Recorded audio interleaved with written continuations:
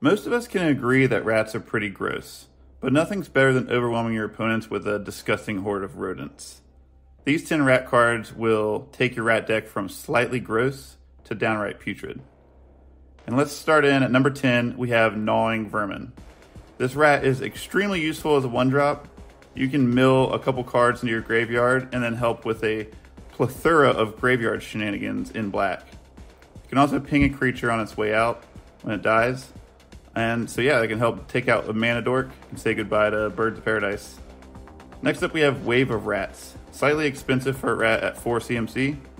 This little rodent comes with Trample and Blitz. And so Blitz is a mechanic that gives a creature haste, but at the end of the turn you have to sacrifice it, but when it dies you get to draw a card. But this rat has a separate ability that allows it to come back after it dies as long as you've done combat damage to a player. So because that is Trample, it's pretty likely you'll be bringing it back every single turn. Number 8, we have Ichor Rats. This rat really leans into the poison counter theme and Infect.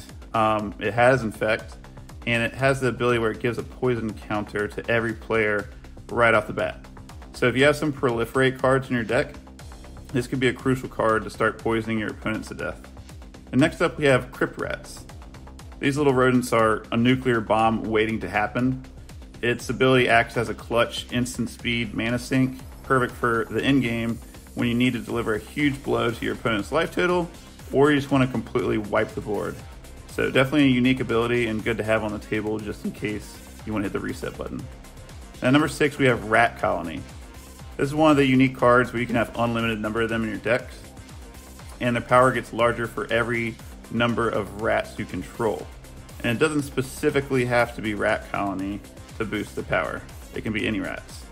So once you have 3 or more rats down the battlefield with Rat Colony, its power level starts to become a problem. Number 5, we have Relentless Rats, which I consider a strict upgrade of Rat Colony because it's a 2/2 body, so a little bit thicker, and also gets a +1/+1 boost for every other Relentless Rats. So once again, you can have as many of this card as you want in your deck, so you can put 50 of them, but it only gets the boost for other Relentless Rats, not for any rat. So that is one downside compared to Rat Colony.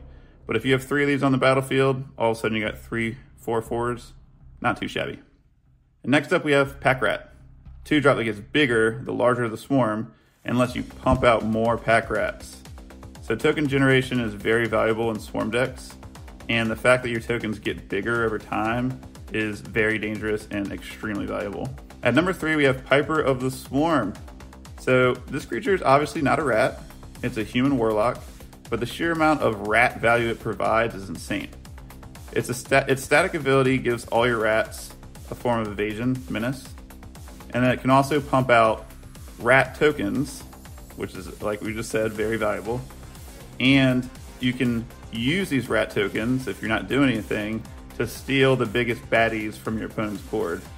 So this is a ton of value in one card. We're using this on number 3 spot. Top 2 are even better. In the second spot we have Ashcoat. So this is a new card from 2022, specifically from Jumpstart 2022. It makes a great new rat commander. So Ashcoat's abilities lets you pump out small rats, helps you fill your graveyard with potential rat fodder, and helps you bring back your rat friends every single turn. So it's hard to think that a single rat card could have more value than this because it's pretty much doing everything you want to do in a rat deck. But our number 1 spot is going to narrowly edge it out. But before we get to that, let's talk about our honorable mentions. We have Rat Catcher and Ogre Slumlord. They aren't rats, but they help you tutor, make rats, and give all your rats Death Touch. A ton of value there. Burglar Rat helps with card advantage. Typhoid Rat, amazing one drop that has Death Touch, can be a cheap blocker or attacker. And Dirty Rat is just a cool augment card from Unsanctioned in case you're playing an undeck or a silver border deck. And then here we go. In the top spot we have none other than Marrow Gnawer. This Karate Rat gives all your rodents fear, which means they can only be blocked by black or artifact creatures. Very handy for getting through with your swarm. And then its activated ability lets you sacrifice a rat to make a bunch more rats. which can grow exponentially. So this reminds me of Krinko, and can make your army pretty much unstoppable after only 2 or 3 activations. One of those abilities where if they don't kill your Marrow Gnawer, you're probably going to win if you just get to keep turning them sideways. So that's why we have it in our top spot, just its ability to make an insane amount of rats and overwhelm your opponents. That's kind of what you're looking to do with a rat deck. So there you have it, the 10 best rat cards in Magic the Gathering. Let us know what you think of our list, any cards we may have missed, and which of these cards you're going to put in your deck. And if you want to see a video on another cool tribe, check out this video. And we got dragons. See you next time.